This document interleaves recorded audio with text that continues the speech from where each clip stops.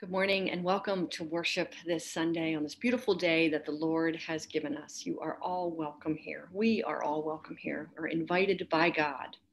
So we come in worship, grace and peace to you from God our Father and the Lord Jesus.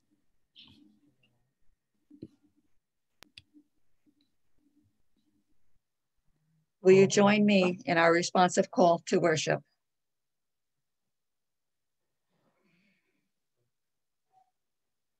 On this day, which is holy, we gather not alone, but as Christ's body.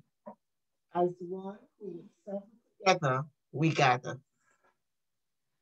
On this day of wonder and hope, we gather not in isolation, but in community. As those who would care for one another, we gather. On this day of prayer and praise, of silence and song, we gather not with empty hands or emptier hearts. As those baptized in grace's tears, we gather.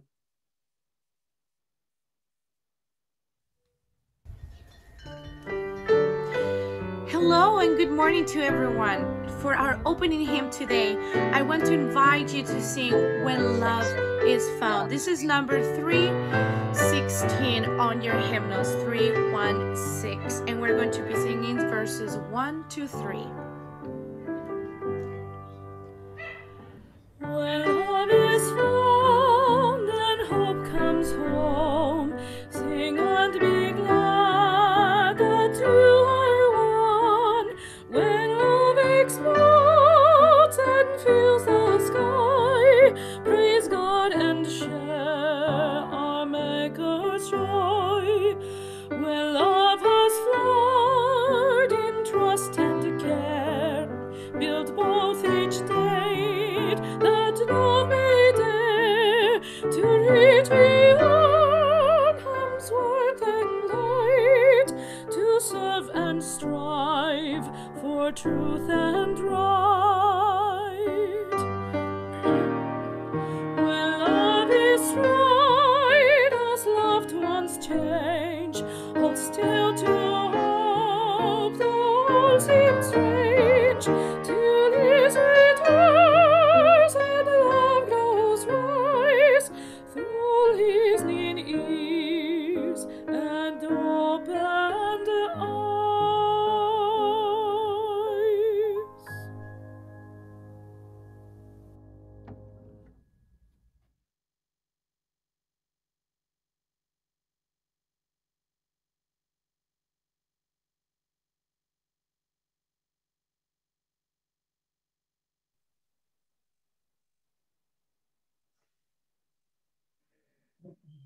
Please join me in the call to reconciliation.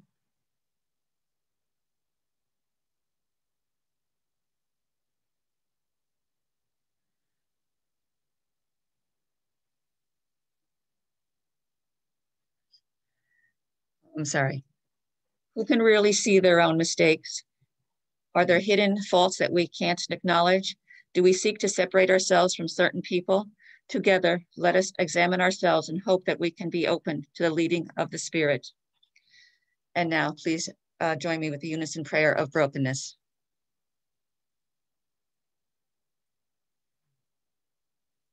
Sometimes, God, we do not know what to confess. We seek to keep your law, but the right course is not always clear. We want to follow your direction, but it is hard to discern what is true. Sometimes it is difficult to care about people whose values are different from ours. How can we be one with those who do not share our beliefs? At times our own faith is shaken, our faith in ourselves and our faith in you. We need your help, God, so our sins will not have power over us. Amen.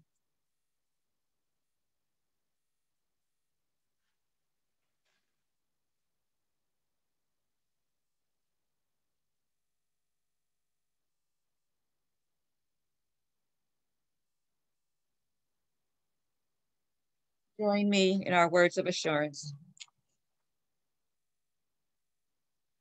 God's Spirit is upon us, that spirit of forgiveness, that spirit of grace, that spirit of unity with all people. Today, in all the days to come, today and in all the days to come, God's Spirit is with us. Thanks be to the one who is our joy, our strength, our hope. Praise God. We are forgiven. Amen.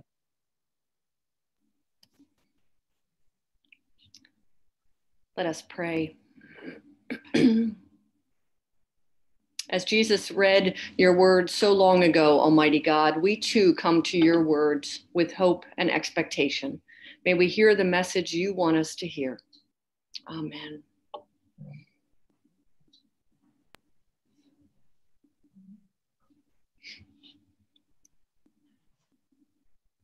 Hear now these words from the Gospel of Luke, chapter 4, verses 14 to 21.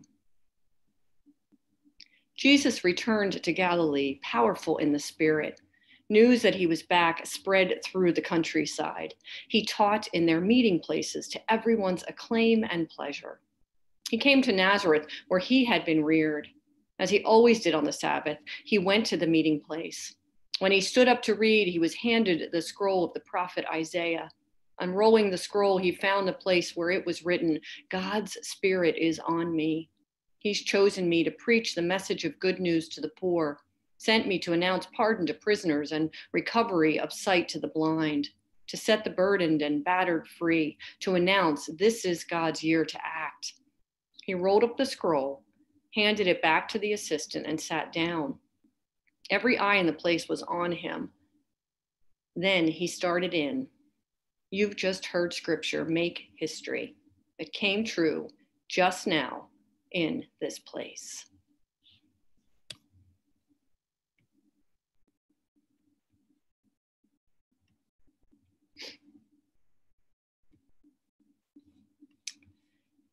Jesus has returned to his hometown. You know what that's like. All the guys named Joseph are suddenly called Joey. All the football stars are treated to a walk down memory lane about that amazing touchdown after the clock ran down. The troublemaker is reminded of all his escapades. There have been countless songs and poems and stories written about going home, either successfully or not. John Mellencamp sang about coming home to his small town. No, I cannot forget where it is that I come from. I cannot forget the people who love me. Yeah, I can be myself here in this small town, and people let me be just what I want to be. But do they? Jesus is doing just that, coming home to his small town. All his neighbors and friends and family and Hebrew school instructors and rabbis are sitting in the pews. All the people who saw Jesus grow up from a young boy to a man. What high expectations, what assumptions. We know this guy, they say. They lean forward in their seats, curious of what he'll have to say today. They remember him when. I remember being a student pastor in my home church and facing some of these same feelings. The first time I stood up to preach in front of my own small town was nothing if not daunting. While many cheered me on, several of my closest friends weren't convinced. I saw the skepticism in their eyes as they sat there. The people closest to us can be our biggest critics. It's no different for Jesus. There's a ton of history in that room. Jesus carefully takes the scroll, an action done thousands of times before by other men, and he unrolls it, the scroll of the book of Isaiah. And he finds the place where he wants to read, chapter 61 in the book of Isaiah, verses 1 and 2, and he recites this.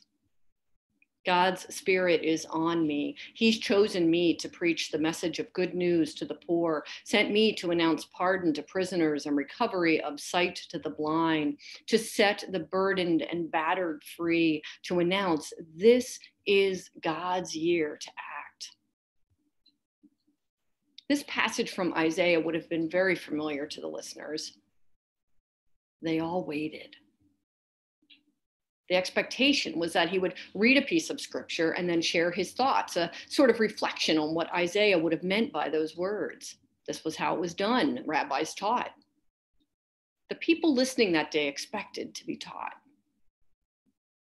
But then, when Jesus is done, when he has rolled up the scroll and returned it to its holy spot, he sits down and says, "You've just heard scripture make history. It came true just now in this place."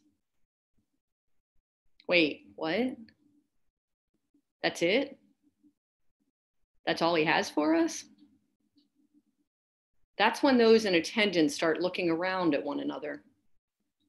That's when the foot shuffling and the quiet coughing and the clearing of throats begins. We had heard such great things about this Nazarene son of ours. We had high hopes. Jesus, unlike some of the other rabbis they have heard, is not willing to give them an account of the law or an historical account or a plan for some far-off time. He simply states that today's the day when scripture is fulfilled. Everything you have heard has come down to this moment, Jesus says. He gives them all they will need to live out the commands of God today, at this moment, in this place. He is the one to bring the message, and bring it he does. Pardon the prisoners, give sight to the blind, set the burdened free. Simple, right? Jesus, in his simple response of, "You've just heard scripture make history, it came true just now in this place," is making things painfully clear, if anyone is listening. He's the Son of God, and his mission is for all of us. It's amazing how a few words can change everything. But here's the thing. I'm pretty sure that the folks sitting in the pews that day weren't looking for a job to do. They were wanting to hear about a rescue, a change to their situation, a new beginning. They wanted a fairer society, a less tyrannical government, less discrimination. Sound familiar? A lot of the same things that we want. And they were wondering what was going to be done for them. They assumed, as we often do, that it was about them. And if this Jesus, who they have known since he was a kid, was the one to announce the rescue, the change, the new beginning, then that was okay with them. But that's not exactly what Jesus does. He says to them, "I am the Son of God, and this is my mission, and you are the ones to help bring about that mission. You are the ones to live out the prophet's words, not someone else, you. And not tomorrow, but today." So often we get stuck pining for the past or dreaming of the future, and in the midst of that dreaming, we lose today. Jesus' words are a rebuttal to that dreaming. Today is the day. I am the one. You are the one. Are you listening, he says? Are we listening, he asks? It was a harsh reality to find out that things weren't just going to get better when Jesus, the knight, rode into town and did his magic. Don't you think we still have a little bit of that desire to just let God fix things? But today we are reminded that this just isn't God's way to fix things for us. Don't you hate when someone tells you it's your job to fix things? It's your job to get your hands dirty. Don't you hate when someone tells you to stop whining and get up and do something to change the situation that is making you unhappy or angry or miserable? Whether in our own life or in our community or in our world, don't you hate when complaining isn't your only job? I loved Laura's plea about the Peace and Justice Committee this past week. She asked, "Are you tired of sitting on the sidelines and talking back to your TV when you see injustice? Join the Peace and Justice Committee and be an advocate for change." Jesus would say amen to that. There are times when we need to be taken care of. There is no denying that. But there are more times when we need to get up and be the change we want. The change in our lives, in our communities, and in our world. Jesus declares that this is the moment to act today. He points out that he's only asking of us what he is willing to do himself. Jesus is only asking us to live in the ways that he's willing to live. Are we willing? Jesus, the guy who gives himself over to every hurting human being, the guy who stands up to that tyrannical government. Jesus, the guy who cares for people who don't even know him, the guy who dies for us all. That's the guy we're supposed to emulate. The words that Jesus reads that day sound remarkably similar to the ones that Mary sings when she finds out that she is pregnant with the Messiah. A song she must have sung to Jesus as she was rocking him to sleep at night or nursing him during the day. A song about a good and gracious God who has brought down the powerful from their thrones, lifted up the lowly, and filled the hungry with good things. But also a song that takes responsibility for being a part of that change. A song that Jesus made the theme of his entire ministry. And like it or not, my friends, it is our song as well if we are willing to sing it. In my last church, we hosted a community meal each week. It was an amazing 2 hours of food and fellowship offered to the neighborhood and the church. And what we found was while the food fed people, the fellowship was what they craved. The simple meal was literally the weekly highlight for many of the people who came each Wednesday night. And yet sometimes there would still be a person sitting all alone, even if only briefly. One week as I was serving up the pasta, I watched one of our church members go to a few tables and lean down and whisper to the people sitting there. Then I watched as those people stood up with their dinner and moved over to her table. She was inviting anyone who was sitting alone to come and share a meal with her and her family and others at her table. I watched this quiet living out of the gospel, this caring for the lonely, this welcoming of the stranger, this risk of rejection. I have to believe Jesus would have approved. When Jesus quietly sat down that day after sharing only a brief reflection, the room went quiet. I imagine, just like us, they wondered if they were willing and able to sing the song that had been sung by Isaiah, by Mary, by Jesus, by countless others before them. The song of love and grace offered to the world in response to the love and grace offered to us all. So the question is, are you willing to continue to sing that song? It's not clear what will be asked of you, but it won't always be comfortable or easy. In fact, I'll guarantee that. Now you may say, Pastor Dawn, you said that same thing last week to us. And I did say that same thing last week. Now, following Jesus often requires sacrifice and discomfort, that it often requires less planning and more trusting. That it often means leaving behind something that feels easy and comfortable and is known for something that makes our stomach hurt and is a big, risky unknown. I say it all again this week because there is not a more important message to remember. That we are part of the change, my friends, and that the change will be anything but easy and comfortable. Welcome to the gospel. Jesus' recitation needs to awaken us from our dreamy, inattentive selves. Listen again as he reads. The Spirit of God is on me and therefore also on you. He's chosen me to preach the message of good news to the poor and therefore you. He sent me to announce pardon to prisoners and recovery of sight to the blind. Yes, you too.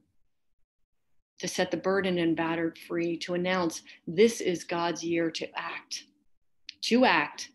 now, all of us. Living out God's promise and commission and command is not about yesterday or even about tomorrow, it's about today. This is a hard truth that most of us don't want to hear. It calls us to act, to move, and to take responsibility. He rolled up the scroll, handed it back to the assistant, and sat down. Every eye in the place was on him intent. Then he started in, you've just heard scripture make history. It came true just now in this place. A song that is sung yesterday, today, and tomorrow by anyone with a willing voice. Amen. Let us pray. God of the song, give us your words to sing to the world, words of hope, of love, of grace, words to sustain and bring about change, words that matter.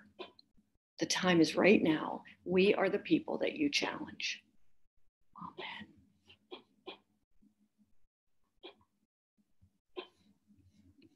Sing till the power of the Lord come down. Shout hallelujah, praise his holy name. Sing till the power of the Lord come down. Shout hallelujah, praise his holy name. Amazing grace, how sweet the sound that saved a wretch like me.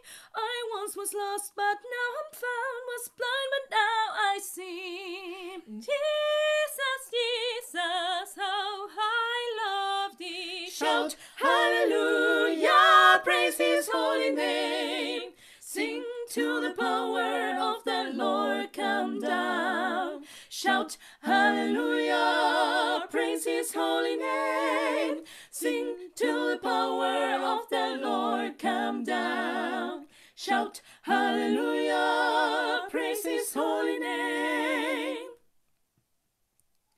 Must Jesus bear the cross alone and all the world go free? No, there's a cross for everyone and there's a cross for me. Jesus, Jesus, how I love thee. Shout hallelujah, praise his holy name. Sing till the power of the Lord come down. Shout hallelujah, praise his holy name. Sing till the power of the Lord come down. Shout hallelujah, praise his holy name. Holy Jesus, praise his name. Oh, hallelujah, Lord, praise his holy name. Hallelujah. Holy Jesus, Let us praise his name. Hallelujah. Lord, praise his holy name. Hallelujah. Holy Jesus, praise his name. Hallelujah. Lord, praise his holy name. Praise his name. Praise his holy name. Praise his name. Oh, praise his holy name. Praise his name. Praise his holy name. Praise his name. Oh, praise his holy name. Praise his name. Praise his holy name. Praise his name. Oh, praise his holy name. Praise his name. Praise his holy name. Praise his name. Oh, praise his holy name. Praise him.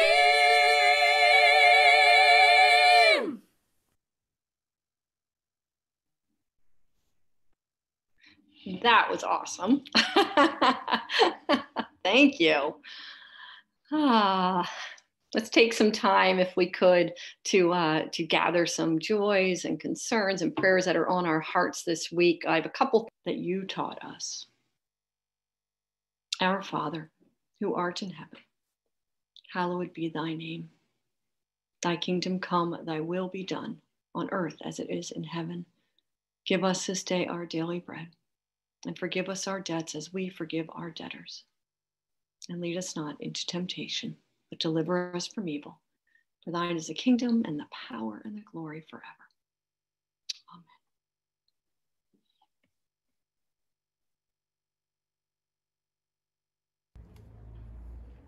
Amen. And for our closing hymn, we're going to be singing Glorious Things of Thee Are Spoken, number 286, and we're going to be singing verses 1 and 2, and then we will come back to part of verse 4. This is number 286.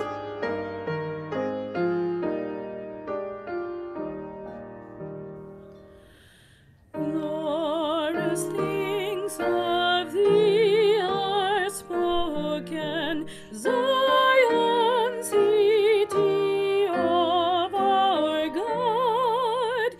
He whose word cannot be broken, formed thee for his own abode. On the rock of ages founded, what can shake thy sure repose? With salvation's wall surrounded, the maids smile at all thy foes.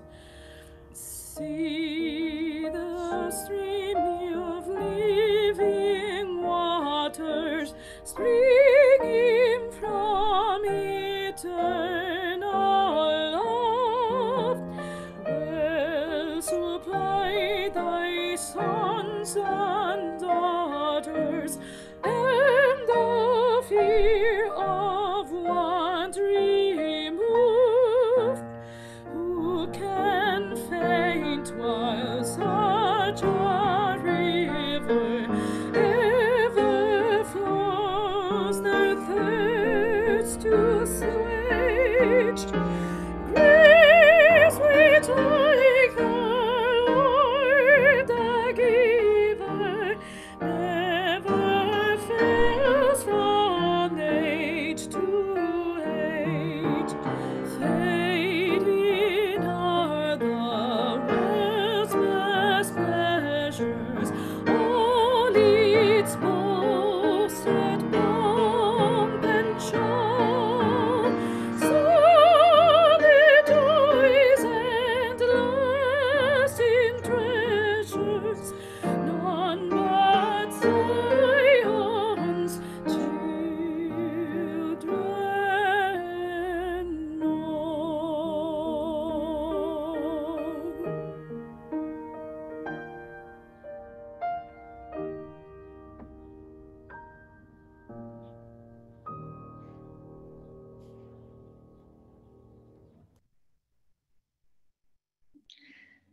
Thank you for worshiping with us this morning. We'll take some time to join together in fellowship if you're able to stay for a few moments and just catch us up on how things are going for you in this interesting, crazy time that we are living. But now as you go into this week, know that you are held and that you are loved, but also know that you are inspired to be something amazing for God. Go, serve, love, offer grace to those who need it the most, knowing that you are held as well. Amen and amen.